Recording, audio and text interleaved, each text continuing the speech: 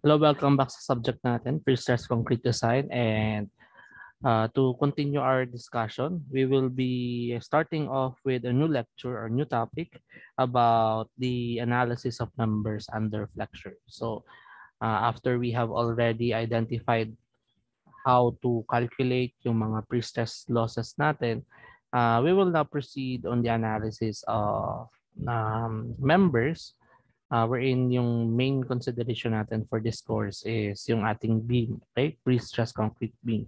So, yun yung consider natin for this particular lecture. So, as part one of this lecture, here is our outline. So, first is we will have an introduction regarding the analysis and design of members for Flexure.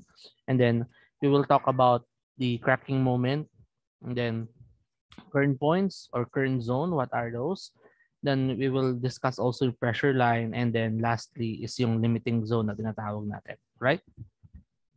So for our outcome for this session, hopefully we can finish it up with the following. So to discuss to you the concept useful for the analysis of sections for flexure, then to define the cracking moment of a prestressed concrete beam, then to identify the current zone of a prestressed concrete members, and for us um, to really validate our understanding with these concepts, we will demonstrate how these properties will be calculated in an applied example. Okay, so let's start. So as an introduction, we have here a division or classification of what we do as as engineer on structures, no? So basically, when tasked to design a structure or when tasked to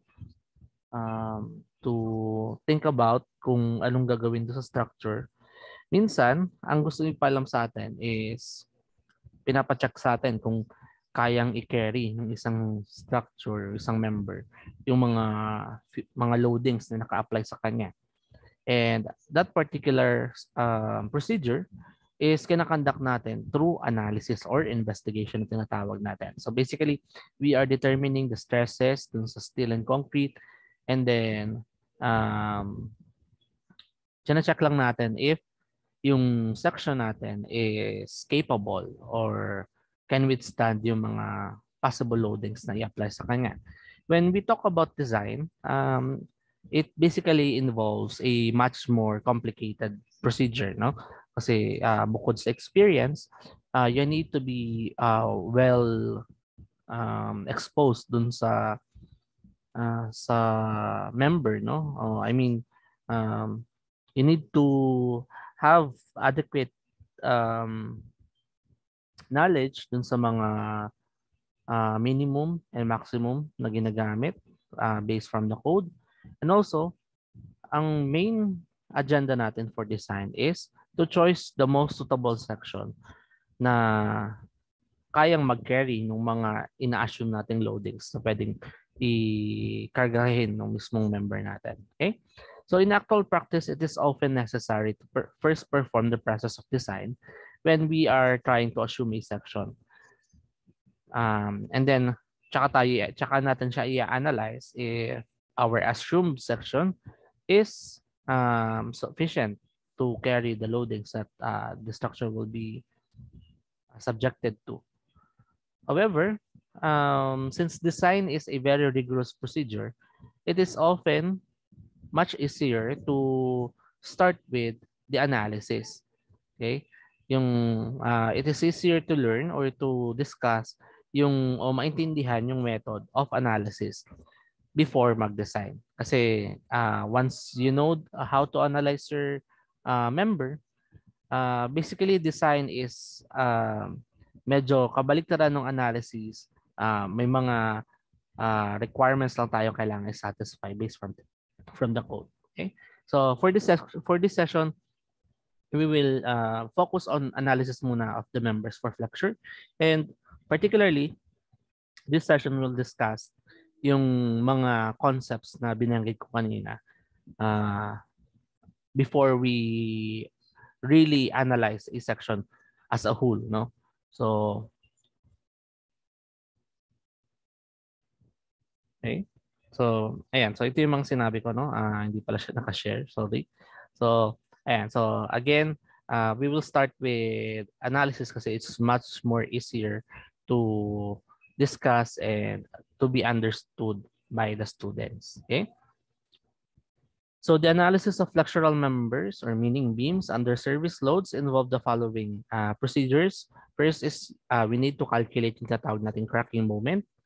And then next is to identify yung location ng mga current points, then identify the location of pressure line.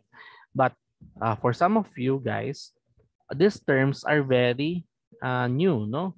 So very foreign siya sa atin. Ano yung cracking moment? Although we have already heard that dun sa siguro sa RCD ninyo na subject, no? Pero yung si current points and pressure line, I don't think na-discuss na siya on the other subject. Si pressure line, we have already discussed this one previously, I think our fourth meeting regarding the general concept of pre-stressing. But today, we will be reiterating how to locate yung pressure line natin. And what does it tell you? When you know yung location ng pressure line mo, what does it signify dun sa mismong stresses ng beam natin, ng fibers natin. Alright? Okay, so let's start. So let's go first with the calculation of cracking moment.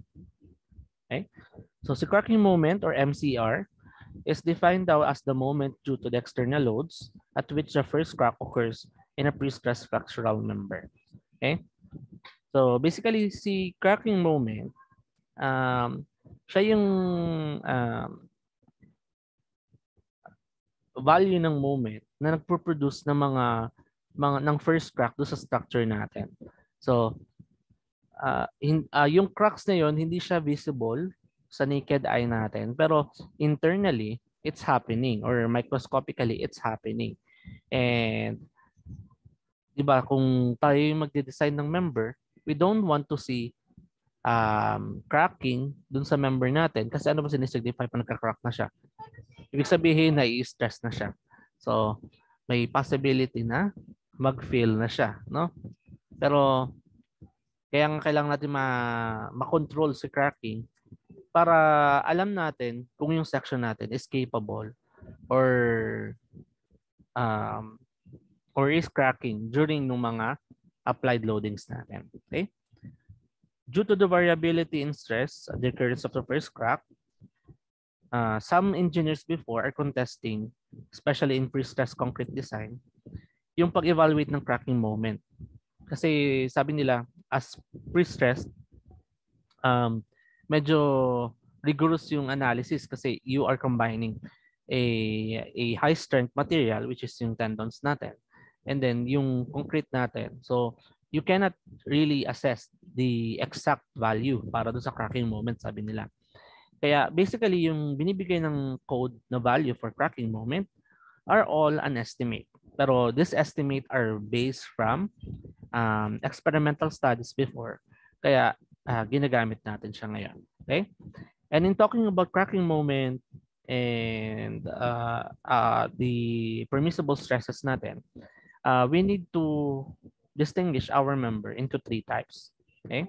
So yung first type natin is a fully pre-stressed member, type 1 member or type 1 beam. Nang sabi, tension and cracking is not allowed. So meaning, hindi siya pwede magkamero ng tension na stress. Okay? Or yung kapag kinalculate nyo yung fiber stress natin, dapat lahat siya ay negative or in compression lang dapat siya. Okay? Hindi siya pwede magkamero ng cracking. So ibig sabihin dapat yung value ng cracking moment mo is less than dun sa allowed by the code. Okay? So that is type 1. And we have type 2, which is yung limited pre-stress natin, wherein tension is allowed, pero within permissible stresses lang, and then cracking is not allowed. So, yun yung kaibahan niya sa type 1. And then we have type 3, Tension is allowed and cracking is allowed within permissible stresses lang. Okay?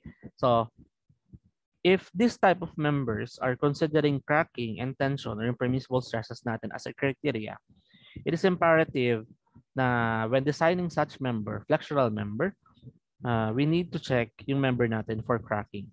And if the cracking moment is greater than the moment due to the service load, so meaning do sa external load natin tsaka yung self-weight natin, we need to do something about it. Okay? So one purpose of calculating yung cracking moment is also ma-compare yung mga moment natin due to service load natin. Okay? So if we find yung moment natin due to the service load na less than sa cracking moment natin given by the code, then we expect the member na hindi siya magka-crack under service load. So kaya kailangan natin siyang i-check. Okay? So the stress at the bottom edge of the beam corresponding to the cracking moment ay equals daw dun sa tinatawag nating modulus of rupture. Okay? So what is modulus of rupture? So modulus of rupture is actually the flexural tensile strength ng concrete natin. Okay? So measured using a testing plane concrete beam under 4-point loading.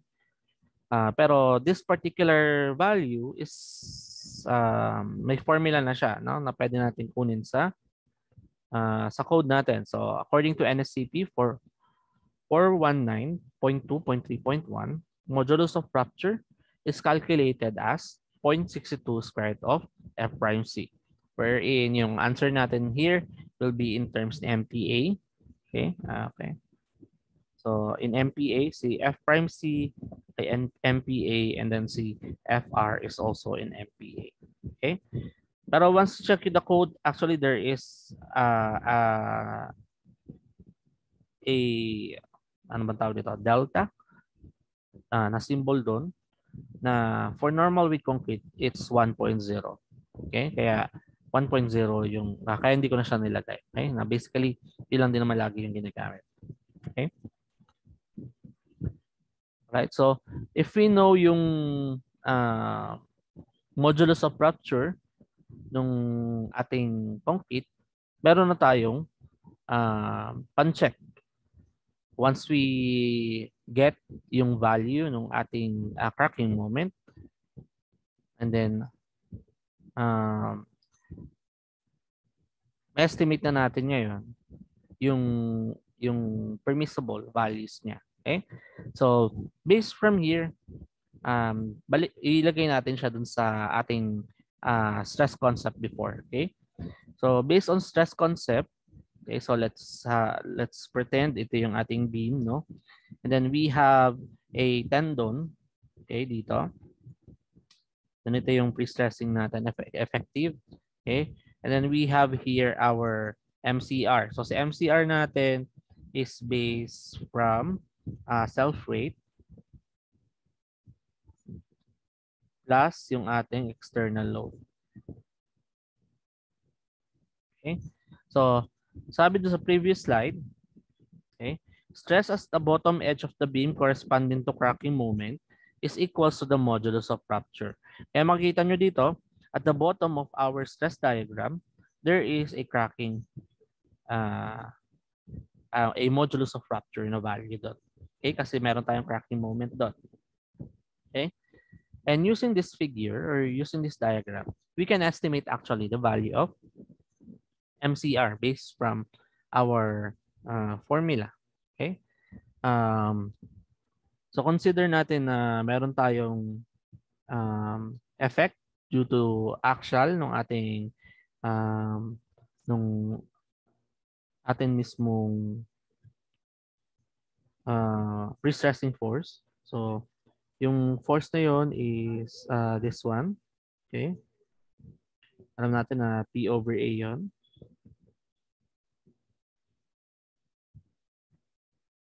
Okay, and then we have moment due to pre-stressing kasi ito is may eccentricity siya, di ba? Okay, may eccentricity siya dito. So magkakause siya ng moment na pag ganon, na magte-tend na mag-negative bending yung ating beam. So that is, pag may negative bending tayo, ito ay compression, ito ay tension. So compression tayo sa baba and then tension tayo sa taas. Okay? So that is negative P times E, yung ating moment, times yung ating distance from the extreme fiber. So Y. So dito ay YB, dito ay positive PE, YT or top over yung inertia natin na gross. Okay? And then, yung effect ng ating moment, na cracking moment natin, na magtetend na mag-deflect sa positive bending. So, ibig sabihin, compressive yung taas, tensile yung baba. So, that will be compressive dito, and tensile itong baba. So, that is due to MCR. This is negative. And then, yung ating distance dyan ay, since this is top, so YT over IG. Then we have here plus MCR, Y bottom, IG. Okay? So, these stresses, pag pinag-add-add natin, should resolve dun sa ating modulus of rupture dun sa bottom fiber natin. Okay? Based from this diagram, we have FCR is equals to negative P over A, negative P E YB IG, or I na lang, no? Or sige, gross, plus MCR YB over IG. Okay? So kung gusto natin makakuha tayo ng formula for cracking moment, just need to transpose yung other terms and then isolate natin si MCR na term, no? So itong term na to isolate natin. So we have MCR YB over IG. This is equals to FCR plus P over A plus PE YB over IG. Okay? So to simplify this, I can multiply IG both sides. So yung mangyayari ngayon sa equation natin will be MCR YB is equals to FCR IG plus P IG over A plus PE YB. Okay? And then to eliminate yung YB, we need to divide all side by YB. So MCR natin formula will be FCR IG over YB plus PIG over AYB. Okay? Plus dito magiging PE na lang. Okay? So now, we now have a formula for cracking moment. So ma-identify na natin sa cracking moment based from our pre-stressing force. Okay? And then this is ito yung sa pre-stressing force natin. This is based from the moment effect ng pre-stressing force natin. And then this one is based dun sa ating modulus of rupture. Okay? So, nagkakameron tayo ng iba't ibang tawag dito.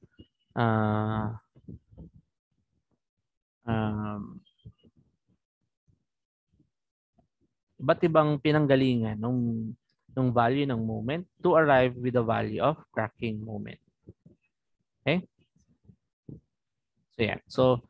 So we can use this formula actually to identify yung MCR ng isang pre-stress kasi si FCR is again based from the code 0.67 square root of F prime C. Si IG we can calculate that. Si YB we can calculate that. Si P always given, no? Si E yung eccentricity natin, that is just yung ating value ng distance ng ating tendon from the neutral axis. So, we can calculate yung MCR natin. Okay, so yan si cracking moment. Next.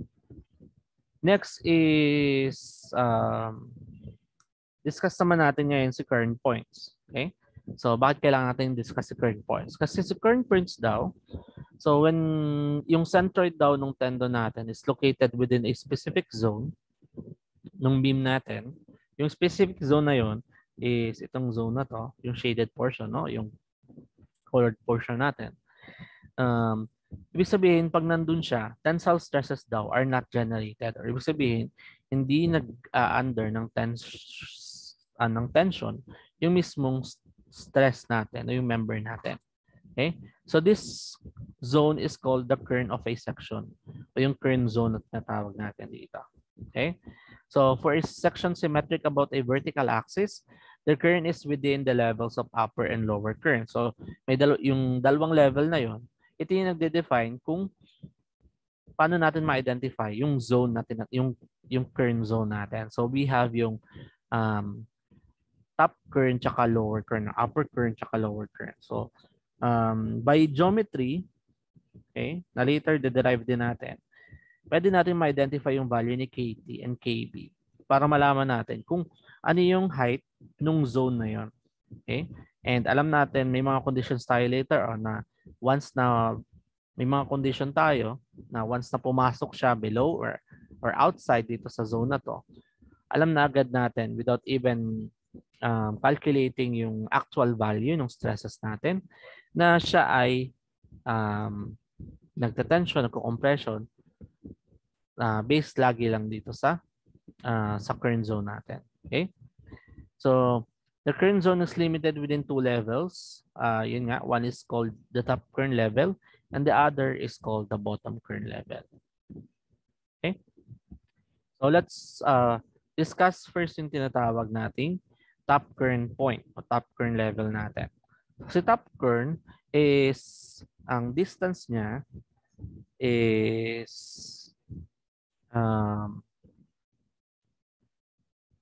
from the neutral axis, may certain distance siya dun sa ano natin, sa compression side natin.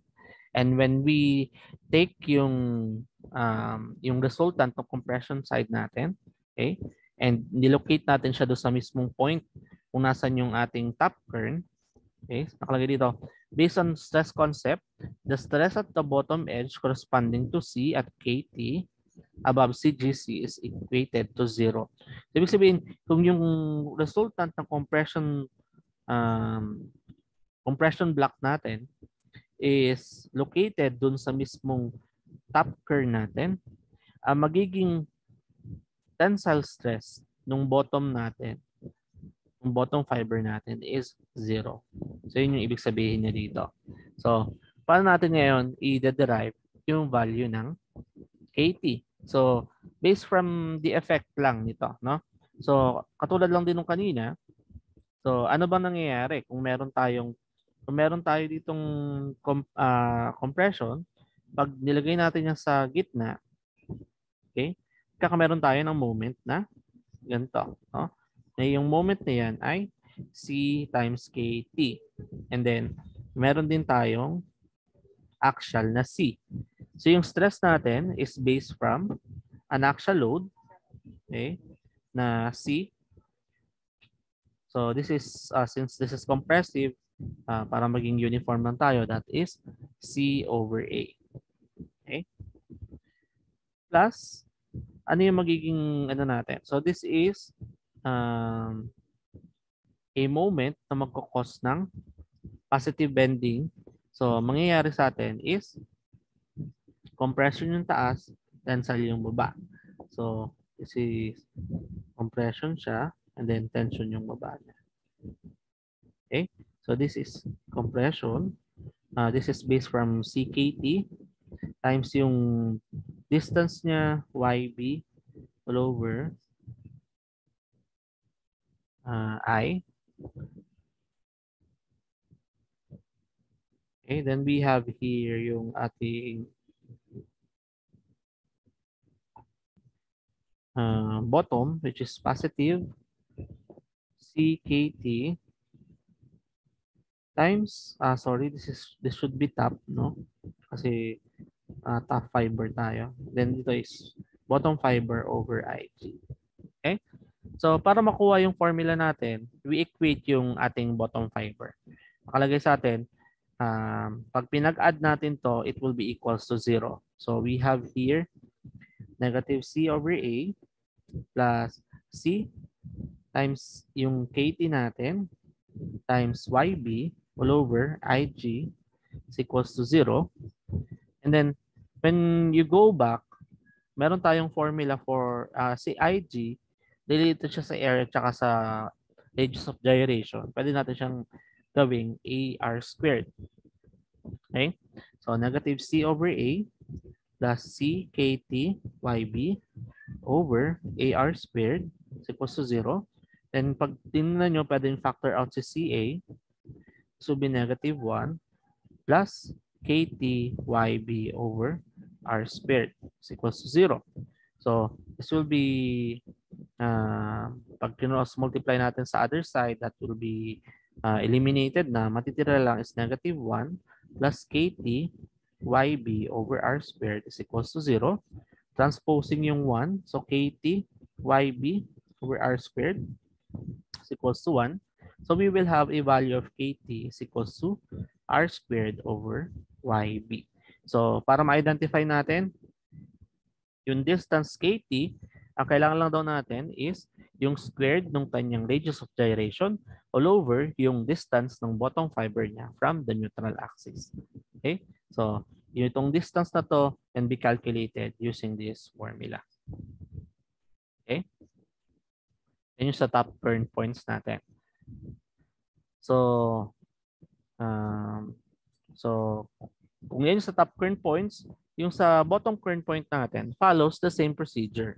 Pero based on stress concept, the stress at the top edge corresponding to C at KB below CGC or yung sa center ng gross section natin is equated to 0 naman. Sabi naman daw, pag yung ating resultant ng compression block is directly acting doon sa location ng KB, magkukos naman siya ng 0 doon sa top na ano natin, doon sa top fiber natin. So, same procedure yung kanina. So, this will produce anong klaseng moment? A clockwise moment na CKB ang value. And then, meron tayong C dun sa gitna niya. So, sabihin yung stresses natin are based again from the compressive forces of C over A. Then we have here, magkukos naman siya ngayon ng negative bending or negative bending do sa member natin. Okay? So magiging compression dito, tension dito. Okay? So compression on the bottom, then tension sa top.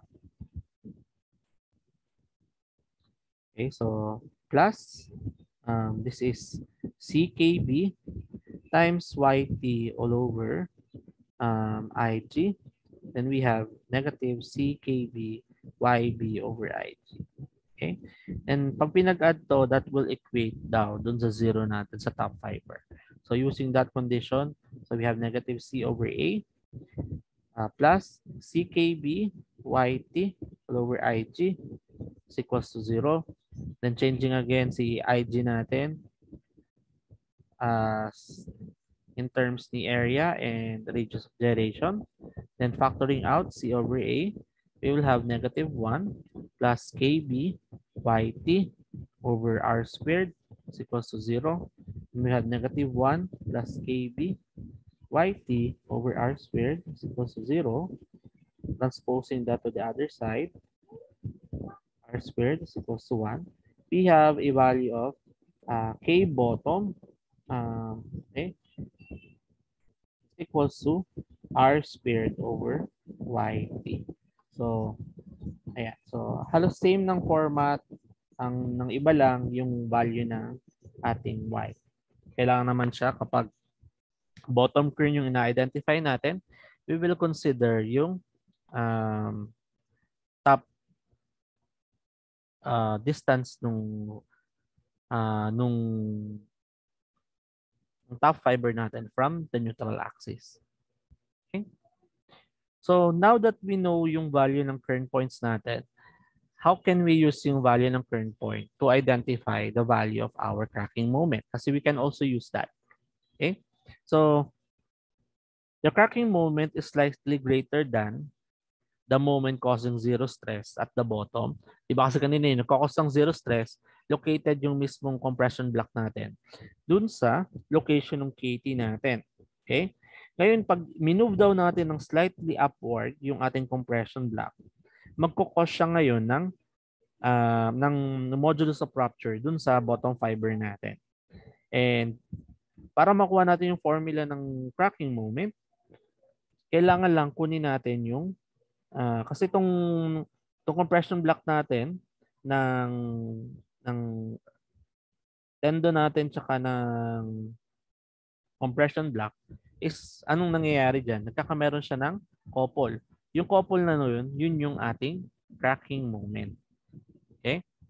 So yun yung cracking moment natin. So yung cracking moment natin na yan ay ito yung direction, no? MCR. Okay? So if we let yung distance na to as delta Z, okay? So, paano natin ngayon makukuha yung value ng cracking moment natin? So cracking moment can be, pwede natin gamitin si C or si T. So, si C na lang yung gamitin natin. C times yung moment arm nila, which is, yung moment arm natin is yung delta Z plus KT plus yung eccentricity ng tendon natin. Okay? Then when we try to distribute, we have C times AZ plus C, tapos hindi ko na ito distribute, plus E. Okay? And then we have here na ang incremental moment natin na CAZ, yan yung equal sa modulus of rupture natin times I over YB. So definition nyo to. Okay? So yung incremental moment na yon, nagkakos siya ng value na to, ang moment na to. Okay? So, meaning itong first one natin is FR I over YB, okay, plus CKT plus CE. So, ano yung pwede natin substitute? Si C ngayon dito can be equals dun sa tendon natin, sa pre-stressing force natin. Okay? Si KT, ano ba pwede maging value ni KT? Si KT can be yung formula natin for KT. Formula natin for KT is R squared over YB. Okay? And then alam natin na si R squared ay equal sa I over A. No? So, ito can be I over AYB, yung KT natin. Right? Then yung eccentricity natin na E, so I think we can leave it as E na lang kasi as is naman siyang alam natin yung value. So, pag sinubstitute ko yung value ng C at KT, we have FR I YB plus P times I all over AYB plus P times E. Ito yung formula natin for MCR using current points. And what can you observe? Ito yung nakalculate nating formula. And when you look yung formulation natin kanina using yung ating cracking moment ng equation, we arrive with the same equation. Okay? So, ito yung formula natin dito. When you check yung ating last slide, that is the same formula. Okay? So, ibig sabihin, using yung formula sa cracking moment, using yung formula for current points, we can arrive with a value ng cracking moment natin. Okay? Alright. So, yan yung sa current points natin. Yan yung relationship ng dalawa. Next is yung tinatawag nating pressure line. Okay? So, what is pressure line? Pressure line in beam is the locus of the resultant compression C along the length. So it is called the thrust line or C line. So we have already discussed this one do sa previous topic natin about general concept ng pre-stressing. Wherein we can get yung line na to by dividing yung moment natin by the value of our pre-stressing, no? So the pressure line is used to check whether the C at transfer and under service load is falling within the current zone of the section. Okay? So may effect kasi yon. Depende kung saan tatama yung mismong C line natin o kung saan yung compression block natin. So the eccentricity of the line, hindi ko itong nabago, no? So this should be E prime from the center of the section should be less than KT to ensure that C in the current. Okay? So thus, we are using the pressure line to ensure whether there is any tensile stress or not on the section.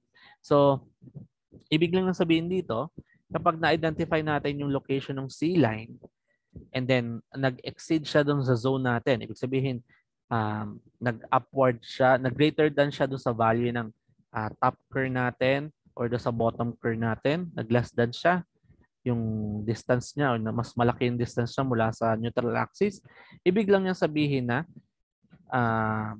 meron tensile stress pag lumabas siya dun sa zone natin. Okay?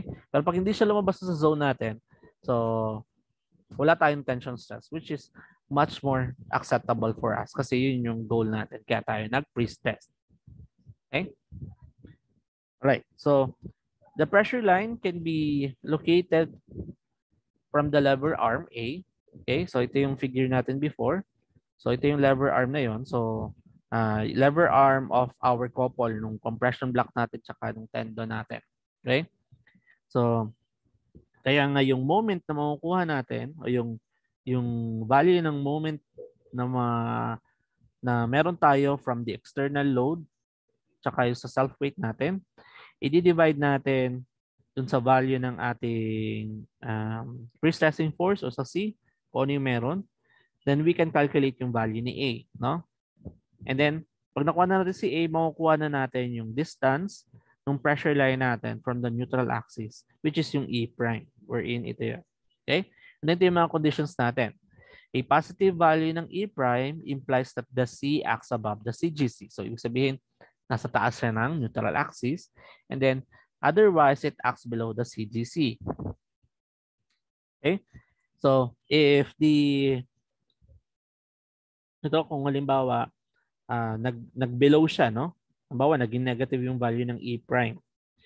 And then, kapag kinuha mo yung absolute value niya, greater than siya doon sa value mo ng KB, ibig sabihin niya, tension is generated at the top of the member. So, kapag lumabas siya doon sa ating current point, so, di ba ito yung ating, okay? So, ito yung ating beam, ito yung ating neutral axis. Assume natin na ito yung ating current zone. So, ito yung distance ng ating KB. Ito yung KT natin. Kapag yung value natin ng E prime is below dito, asahan mo daw na yung top ng member mo, pag kinuha mo yung tension, yung ano mo, di ba kanino sa ano natin, kapag exactly dito siya, yung location ng C line mo, mangyayari ay 0 yung top mo. Okay? 0 yung stress mo sa top. Kung nandito siya exactly. Pero pag bumaba siya, magkakameron ka na ng tensile force. Okay? So ayusin lang natin yung figure para consistent tayo. This should be, dapat ganito pala yung figure dun sa previous slide, no? Yan, dapat ganyan. Yung sa compression natin. So 0. Then kapag nag-below siya dito sa KB mo, yung value mo ngayon will have a tensile force na dapat may permissible lang siya na value. Okay? So, ayan, magkakameron ka ng tensile force. Then dito, if yung E natin is greater than dito sa KT natin, so ibig sabihin, nag-value dito, di ba? Sabi natin, pag directly dito siya, ano na nangyayari? Yung top natin, yung bottom natin is 0 yung kanyang tensile force. Okay?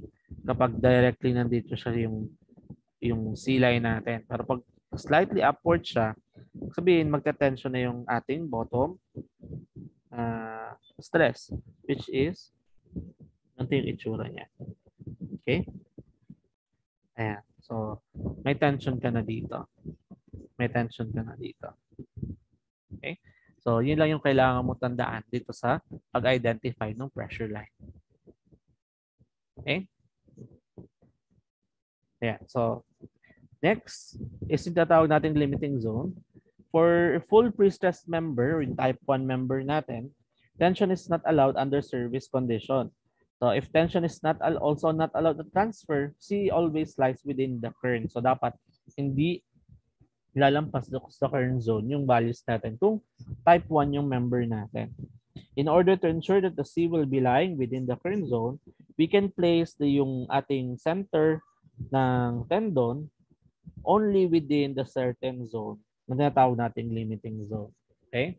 So, ibig sabihin yung tendon nga natin, kung gusto natin na hindi siya magta-tension, kung ito yung member natin, ito yung center ng section natin, and then we have a location um, for our zone, no? Halimbawa ito yung ating current zone, dapat yung ating tendon is maglalaro lang siya sa location inside nito, no? Para hindi siya magkamero ng tensile stresses. Okay? So, ibig sabihin, pag type 1 yung dinedesign mo, kailangan identify mo na agad yung current zone mo and then i-check mo agad yung location ng tendon mo. Okay? And then yung location na to, itong location na to all throughout dun sa member natin. Halimbawa, ito yung member natin, yung longitudinal section to. Na halimbawa, parabolic ka. May certain distance yan kung saan yung curve niya. So, ibig sabihin, dito ka lang sa location na to, pwede maglagay ng tendon. Okay? Pag lumabas ka na dyan sa, sa zone na yan, magkakameron ka na ng tensile force. And itong sa limiting zone, we will talk about more of this kapag nagde-design na tayo ng mismong member natin. Okay? Next, for limited pressured members o yung type 2 o type 3 natin, tensions is allowed at transfer and under service condition. So, yung limiting zone is defined as the zone for placing yung tendon natin, such as the tensile stresses in the extreme edges are within allowable values. So, may depende kay problem and kay code, meron siyang, di ba, permissible stresses para dun sa ating material. So, dapat i-check natin kung exceeding tayo dun sa permissible stresses na yon. So, be able to identify if our section is still safe for tensile forces. Okay? Or tensile stresses. Alright? So, yan. So, yan yung sa limiting zone. Now, we try to apply yung lahat ng pinag-usapan natin so far into an example, numerical example. Okay? So, ayan. So, ito yung example natin. So, an 18.0 meters post-tension beam with a flange section shown. Ito yung section ng ano natin. Has a parabolic profile with no eccentricity at the end. So, parabolic siya. So, ibig sabihin yung pinakamataas yung eccentricity niya is at the midpoint. Okay? The live load moment at midspan is 648 kilonewton meter. The pre-stress after transfer is 1,600 kilonewton. Assume 15% loss at service. Compressive strength of concrete is 30 MPa. Calculate the following. So, we need to calculate yung current points natin, current levels natin. What is the cracking moment? The location of pressure line at midspan, at transfer, and at service. And then the stresses at the top and bottom fibers at transfer and at service. Okay? Assume the following allowable stresses of transfer and service. We have for compression, ang allowable lang natin is 18 MPa and for tension, ang allowable lang natin is 1.5 MPa. So, yeah. So calculate na natin yung mga unknowns natin. So let me copy lang this section so that we can calculate yung properties ng section natin. Okay? So you have to review yung pag-calculate nyo ng sections, no? Yung meaning, pag-calculate ng area, pag-calculate ng inertia. So you have to be aware or be knowledgeable doon, no? So, ayan. So, ito yung section natin. So, para mas madali, we can subdivide tong section natin into 3 areas. Okay? So, tawagin kong area 1 to, then area 2 tong gitna, then area 3 tong bottom natin. Okay? And then, what I will do is to identify first yung ating neutral axis kasi kailangan natin yung value ng YB and YT, no? So, ang unang unknown sa atin is yung current zone natin, no? So, kailangan natin ng value ng KT. Ang formula niya di ba is R squared all over YB. And then yung KB natin, ang value is R squared over YT. Okay? So, itong bottom and top na to, ito yung distance to neutral axis natin. Kaya, ang una natin kailangang i-calculate is yung location ng neutral axis natin. Okay? So, para makuha yan, so balik nung student tayo. So, y bar is equals to, since meron tayong tatlong area 1, y1 plus area 2, y2 plus area 3, y3 all over yung total area natin na a1 plus a2 plus a3. Okay? So, siguro calculate na natin yung total area.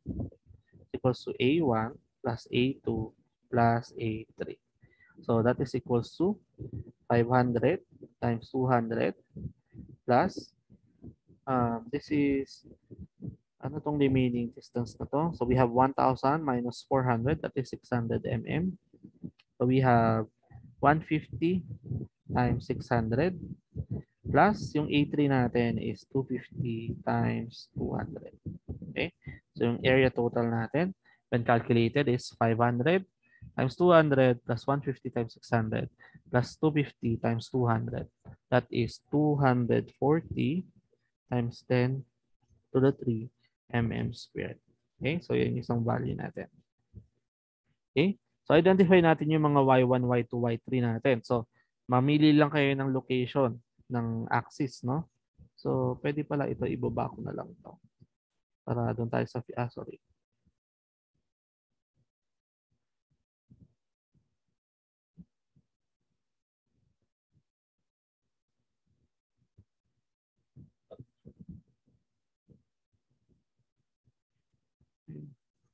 Ito ko na lang talaga.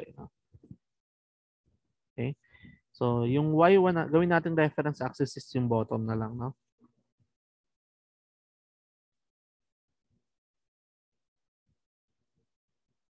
Okay, so ang y1 natin is yung center natin, yung location niya from dito. So, ito yung y1. That is 1,000 minus 100, so 900 to. Y2 natin, so center, punta dito. So, y2 is equals to half natin, so 500 lang yan. And we have y1, y3, sorry, which is equals to 100. Okay? Yeah, so pwede natin compute yung ating inertia. Okay? So, y bar is equals to area 1 is 500 times 200 times yung distance natin, yung y1 natin is 900 plus 150 times 600, y2 natin is 500. Okay? Plus yung 250 times 200 times yung 100. Lower yung total area natin which is 240 times 10 to the 3. Okay? Move ko lang itong konti. Yeah. So, value of y bar is equals to 500 times 200 times 900 plus 150 times 600 times 500 plus 250 times 200 times 100. All of that divided by 240. We have 583.333 mm. Okay?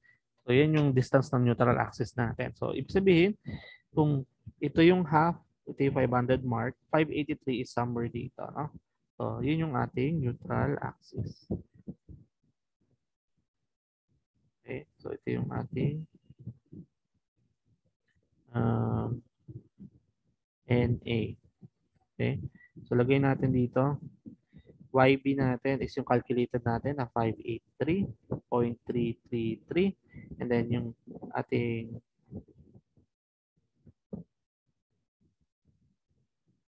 top is 1,000 minus lang natin doon. So we have 416.667. Okay? Yeah. So,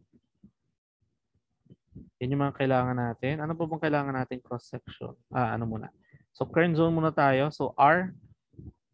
Kailangan natin sa R, formula ng R squared ay equal sa I over A. Okay? So, kailangan natin ng inertia. And kay inertia, kailangan natin transform moment of inertia tayo. So, yung formula natin should be I is equals to IX plus AD squared nung ating lahat ng section. So, summation dapat ito. Ayan, summation dapat ng tatlong section natin. Okay, transform moment of inertia natin. Okay, so ano yung D natin? So, yung D is distance nung center nung kada section mula doon sa neutral axis natin. So, let me use another color. So, mula dito sa 1, ito yung D1 natin. That is, paano natin makakalculate yun? Pwedeng gawin natin is, from our neutral axis, di ba 900 yung Y1 natin? 900 minus yung value natin na 583.333 para makuha natin yung distance niya. So that is 316.667. Okay? Next, yung dito natin, distance from neutral axis. So, para makuha yan, gawin niyo lang is pwede. So, alam natin yung location ng Y2. So, ibig sabihin YB o yung neutral axis na 583.333 minus mo lang ng 500. So, alam mo na 83.333 to. Okay? Then ito, yung location nito mula dun sa neutral axis natin, yung D3 natin. Okay? Dito ko nang lalagay yung value. D3 natin is just 5833 yung papunta sa neutral axis minus 100. So that should be 483.333. Okay, so yan yung D1, D2, D3 natin. So substituting dito sa inertia natin, we have Ix nung una. So we have 500 times 200 cube over 12 plus area 500 times 200 times yung D natin, D1. So, 316.667 squared. So, ito yung first one. Plus, next is 150 times 600 cube over 12 plus 150 times 600 times 83.333 squared plus yung last section natin, that is 250 times 200 cube over 12 plus 250 times 200 times yung value ng ating D3 is 483.333 squared. Okay? So, pag kinalculate natin, I is equals to, so, yeah, pindutin nyo lang sa calcu. Once you input that, your value will be 2.553 times 10 raised to 10 mm to the fourth. Okay? So, ang kailangan natin sa R squared ay I over A. So, meron din tayong A. Ito yung A natin. Ito yung I natin. So, makakalculate na natin si R squared natin. So, yung variation natin. I over A. So that is 2.553 times 10 raised to 10 mm fourth over yung ating area na 240 times 10 cube mm squared. Cancel yung unit na yun. So R squared is equals to 2.553 times 10 to the 10 over 240 times 10 to the 3. We have 106.333 375 mm squared. Okay? Ito yung gagamitin natin para doon sa current points natin. Okay? So, KT, ito ko na lang lalagay. KT is equals to R squared over YB. So, that is 106,375 divided by yung YB natin, 583,33. So, that is 182.357 mm. Then yung ating KB is equals to 106,375 divided by yung ating YT naman na 416.667.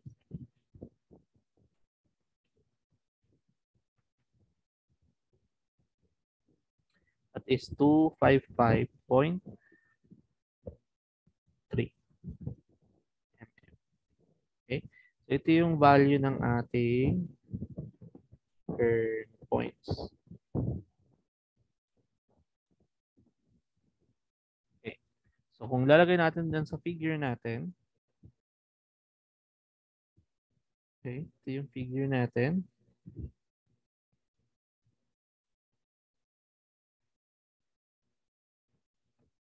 Okay, then alam natin again na yung ating neutral axis is somewhere dito.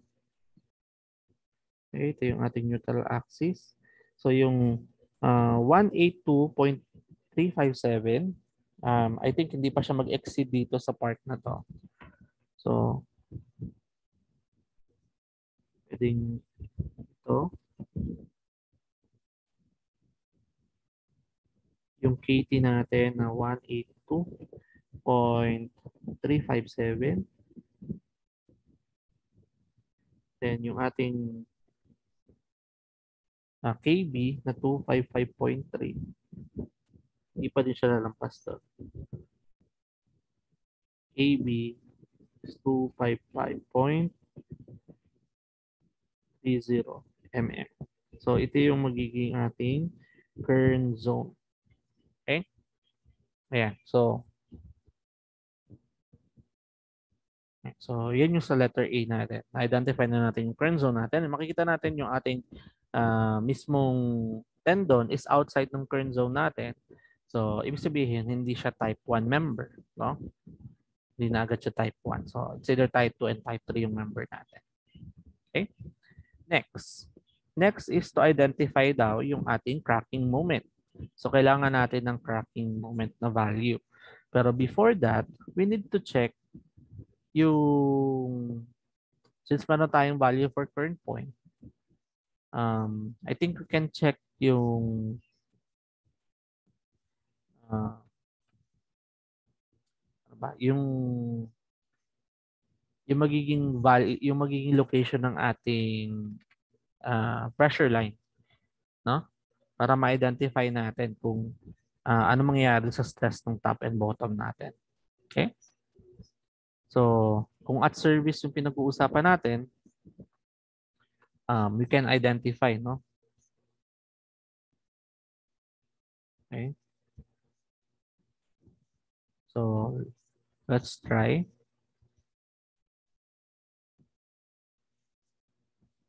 So, look, yung unahin natin letter C kasi location of pressure line yung letter C, no?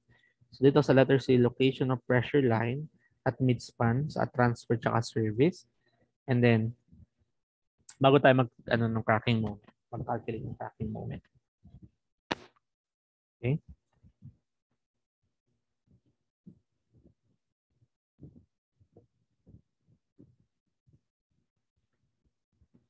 Okay, so try natin number 2. So location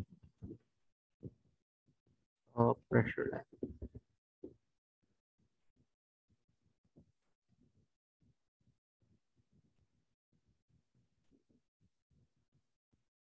Okay? So to calculate that, kailangan natin value at ano muna, no? Two conditions. Yung una is at transfer.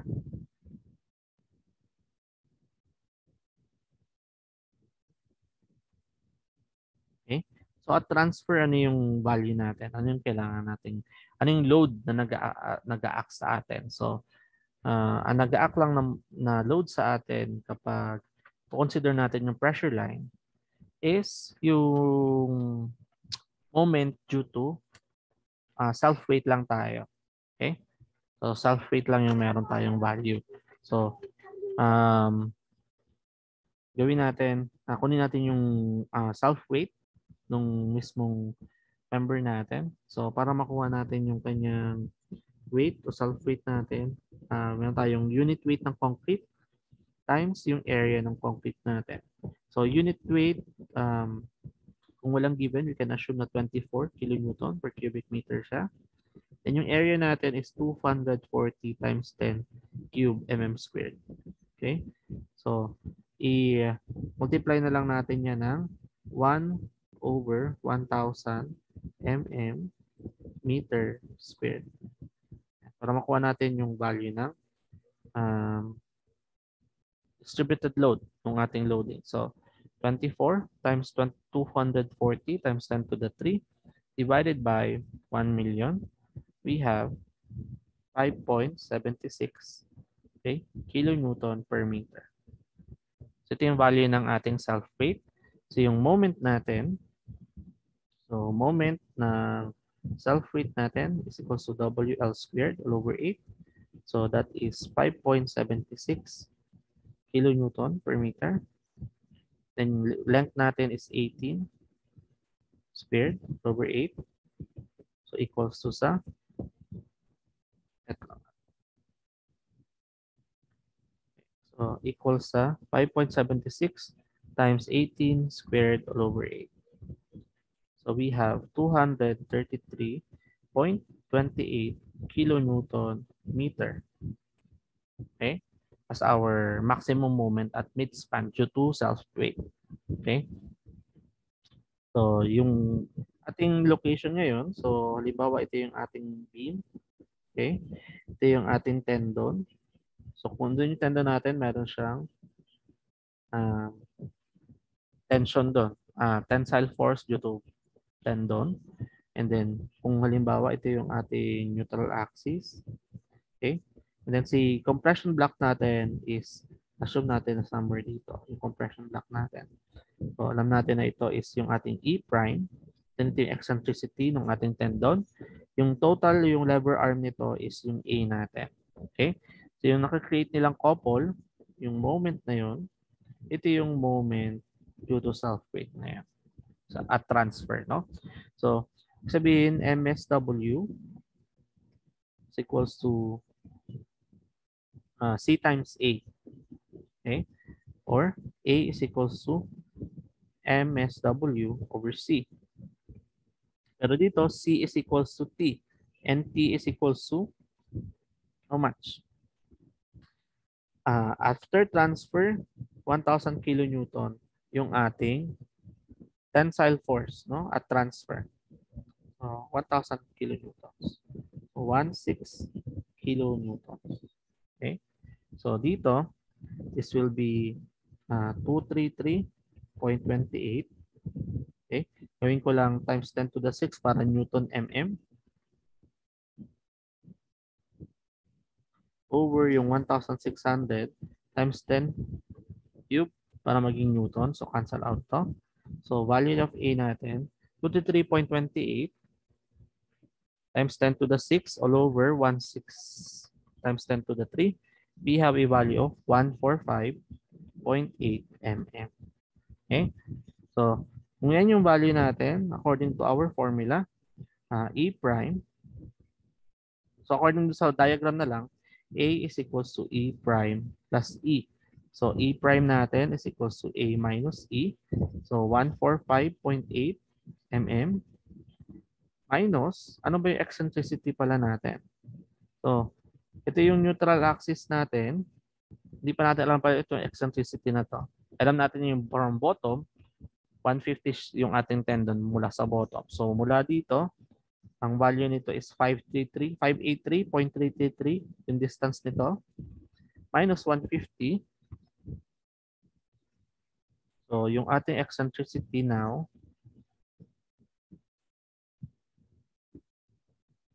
is equals sa 433.333. Okay? So, yung gagamitin natin dito. 433.33. So, E prime natin is equals to 145.8 minus 43.33. We have negative 287.5333. So, ano ibig sabihin nito? Naging negative yung value natin. So, ibig sabihin, below tayo ng neutral axis natin. Okay? Tapos check natin sa KB. Si KB natin, si E natin is negative 287. Si KB below is negative 255. So, ibig sabihin, si E prime, lampas pa siya. No? So, yung location ng ating compression zone, yung ating pressure line at service, okay, is somewhere dito.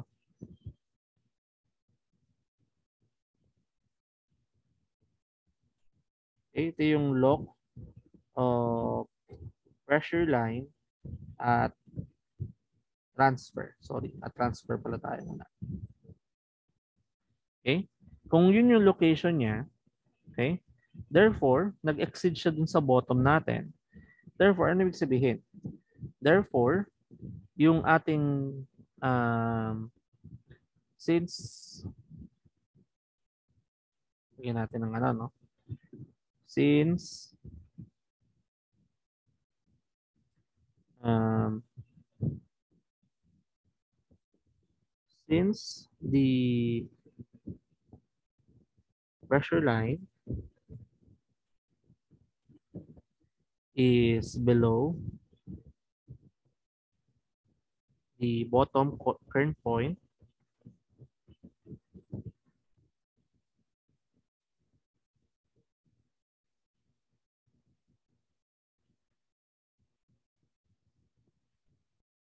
pag below siya ng bottom current point, ibig sabihin yung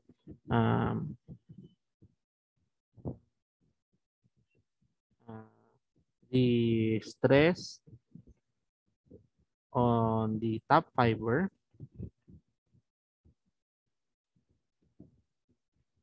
is greater than 0. Okay? So, ibig sabihin magkakameron tayo ng tension stress dun sa ating top fiber. Yun yung ibig sabihin niya. Okay? Kasi bakit? Di ba sabi natin dito kanina, balikan natin, no? Baka nalilibutan lang. Sabi natin kanina, dun sa bottom curve natin, kapag si stress, yung ating C o yung ating pressure line ng compression block natin is directly dun sa KB natin, located at KB, so dito, equal daw sa 0 yung top natin. Pero since nag-below siya dito, ibig sabihin, meron tayong tensile force. Okay? So meron tayong tensile stress dun sa ating fiber, dun sa at transfer. Okay? So yun yung magandang isang note natin. So yun yung nangyayari sa ating transfer condition. Okay? Okay. Next. Ano naman yung sa at service, no?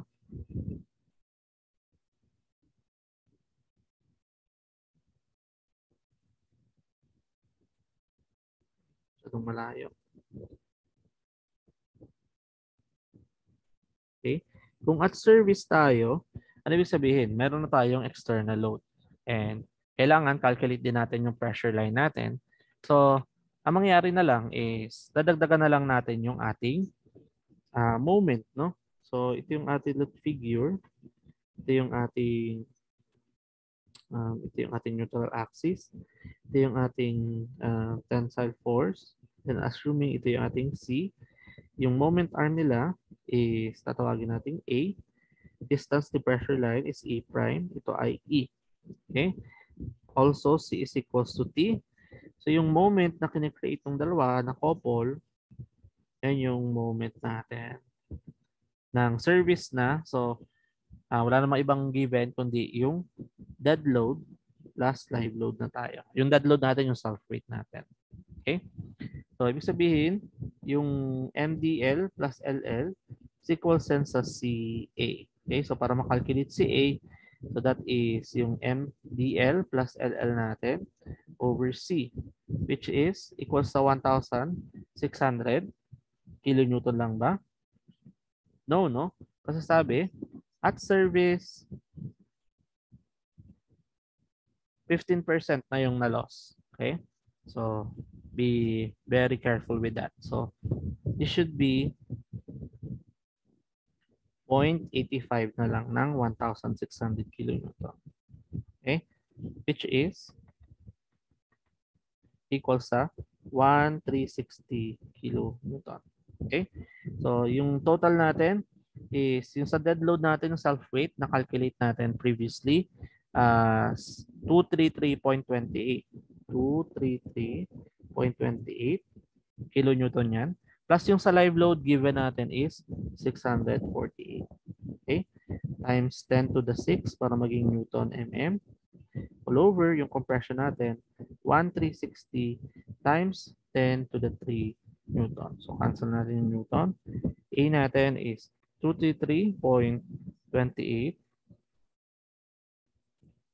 8 plus 648 times 1 to the 6 all over 1,360 to the 3. So we have 648 mm.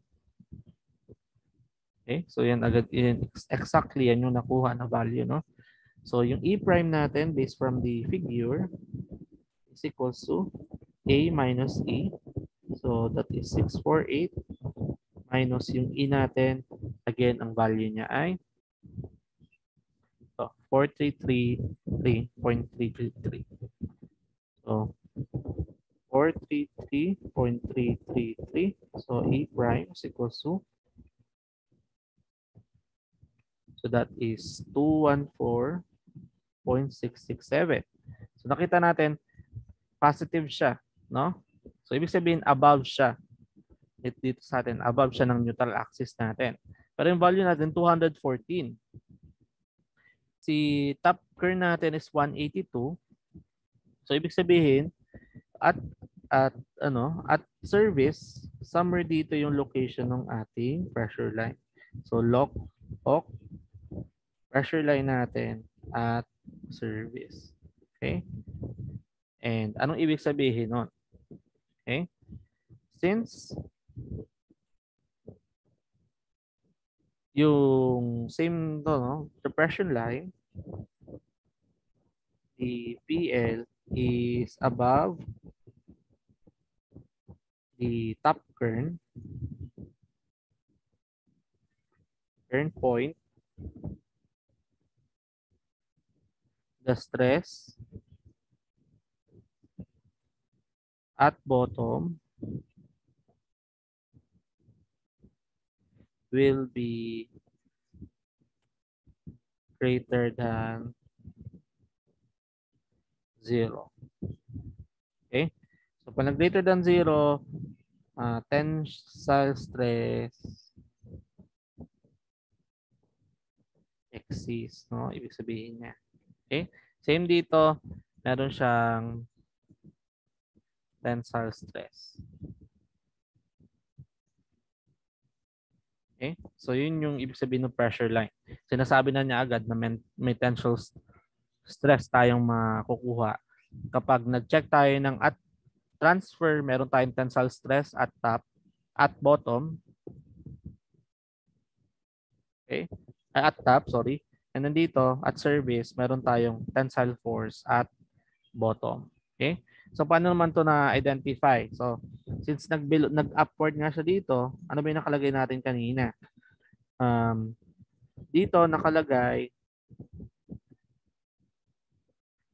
yan, kapag yung position ng compression natin, yung pressure line natin, is directly do sa current point natin, 0 yung ating tensile stress. Pero pag siya ay nag-greater than, magkakameron na siya dito ng tensile stress dito. Okay? So, ayan.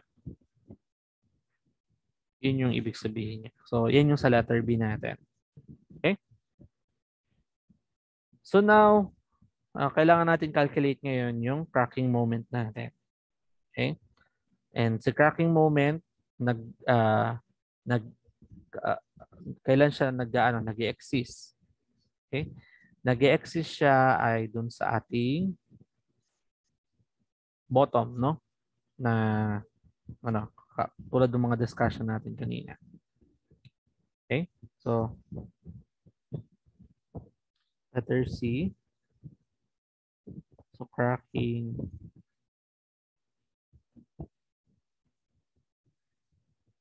moment tayo.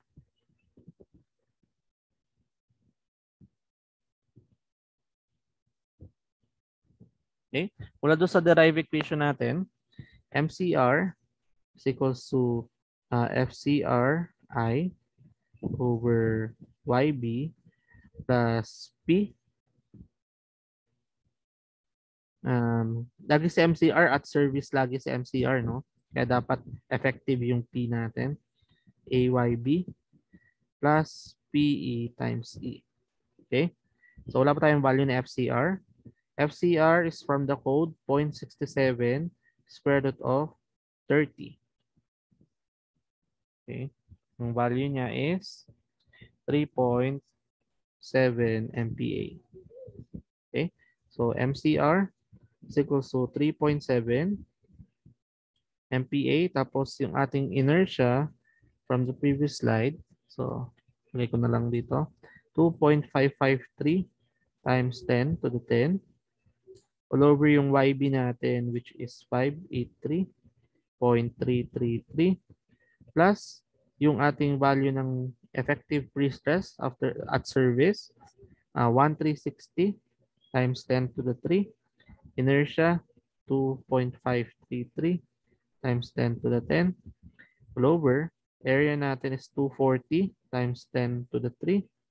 YB is 583.333 plus yung 1360 natin times 10 to the 3 times yung eccentricity na 433.333. Okay? So, MCR, pag kinalculate natin, 3.7, 2.553 to the 10 over 583.333 plus 1360 to the 3, 2.533 times 10 to the 10, 240 to the 3, 583.333, then plus 1360 to the 3, 433.33.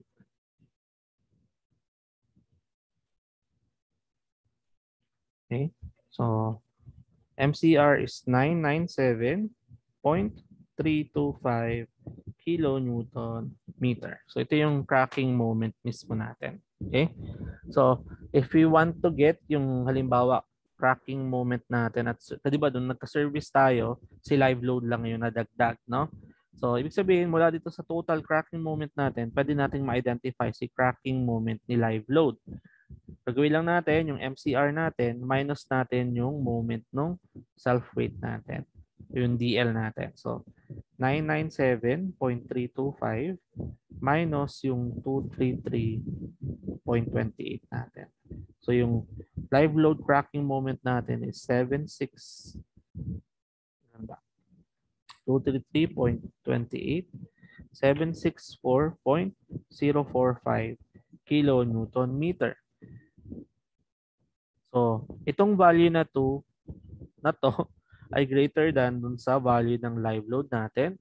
Therefore, since greater than siya, section is uncracked, no? Okay? So, ibig sabihin nun, wala tayong reduction dun sa moment of inertia natin. Yun ang ibig sabihin niya, no? So, yun yung mahalaga doon. And when you check yung NSCP, may iba't ibang type tayo ng section na tayong uncracked, meron tayong crack, and then meron tayo yung nasa gitna nila, which is yung transition na member. Okay? Na later di-discuss natin in detail. Okay? Pero dito, since sections is uncracked, ibig sabihin pag kinalculate natin yung stresses sa top fiber and bottom fiber, ang gagamitin natin value ng cross-section natin is yung uncracked natin. na cross section. Okay? Okay, so next, yung last question which is yung ating stresses, no? So unahin muna natin yung sa at transfer.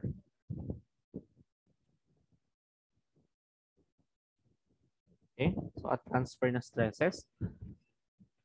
So at transfer, ano ba yung meron na ulit tayo? Meron lang tayo ay yung ating axial due to pre-stressing. Okay? Meron tayo nung moment due to pre-stressing. So magkakos siya uh, ng moment na paganto, no? Na magkakos ng downward o ng negative bending. So compressive tayo sa bottom, tensile tayo sa taas. So compressive yung bottom, tensile yung taas. Okay? So this is P times yung eccentricity times yung Y bottom all over IG.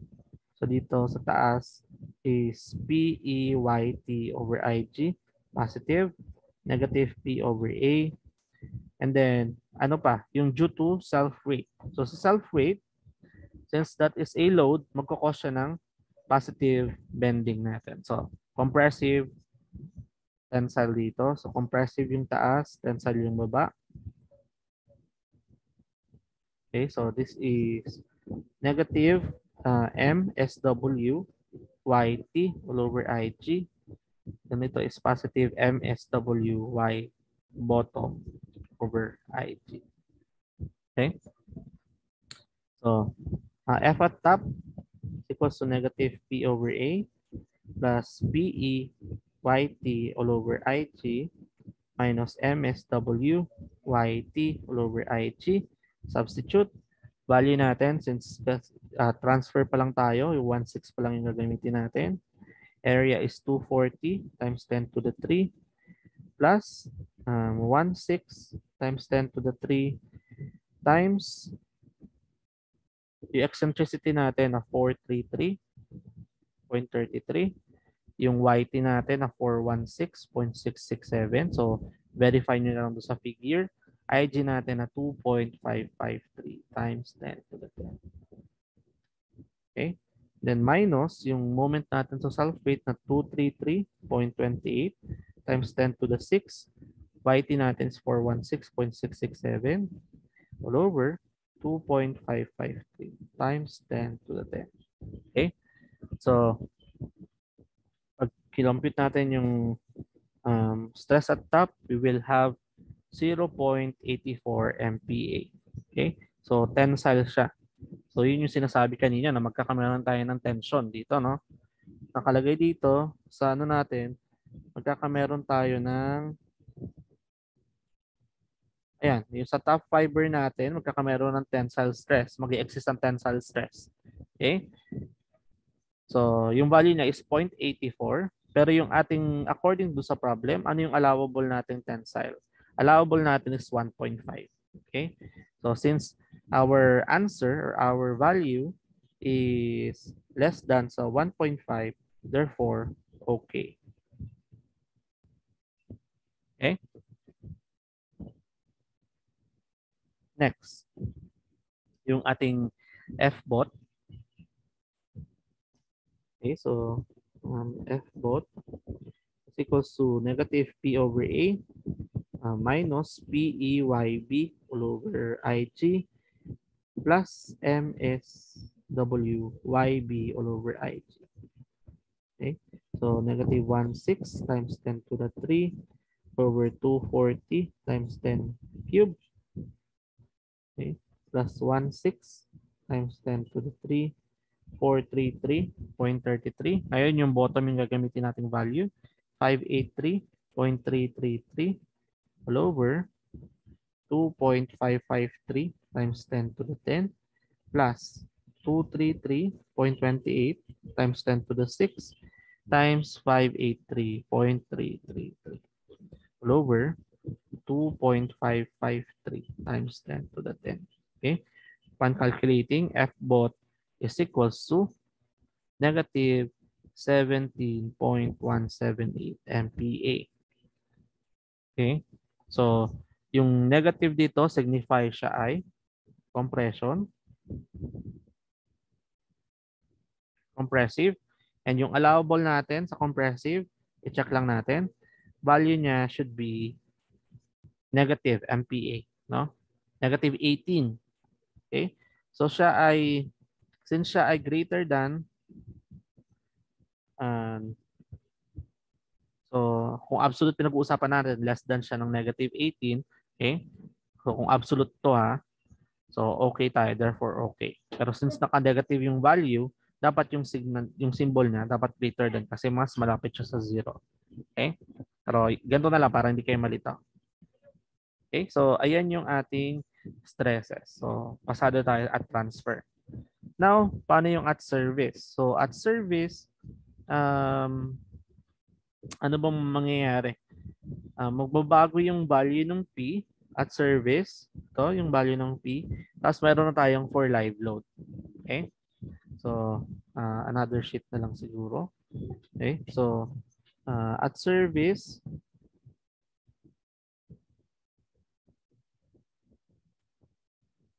okay, so we have again a compression and negative P over A plus again yung ating from pre-stressing steel negative P times eccentricity YBIG plus PEYTIG plus yung magiging ano ng moment natin ngayon is total na siya. Okay? So this is positive M total times yung kanyang Y bottom over IG. And dito negative MTYT over IG. Okay? So yung F top natin. So ano muna yung MT natin nga? So MDL plus MLL natin. Okay? So yun yung 233.28 plus 648 natin. Okay? So that is, and total natin is 881.28 kilonewton meter. Okay? So si F top natin will be, this is, dapat yung ano na no, 1360 nga ba? Yung ating, ayan, 1360. So at service na tayo, so negative 1360 times 10 cube over 240 times 10 cube plus 1360 times 10 cube times yung E natin na 433.33 times yung YT natin na 416.667 all over IG na 2.553 times 10 to the 10. Okay, so minus yung moment natin na 881.28 times 10 to the 6 para maging Newton millimeter times 416.667 all over yung ating 2.553 times 10 to the 10. Okay, so F top natin at service. So let me check. So negative 1360 to the 3, 240 to the 3, plus 1360 to the 3, 43.33 times 416.667 divided by 2.553 times 10 to the 10 minus 881.28 times 10 to the 6 times 416.667 all over 2.553 times 10 to the 10. Okay, we have negative 10.432 MPa. So compressive ulit. Okay, so siya ay, again, kung absolute value tayo, less than negative 18 MPa. So that is okay.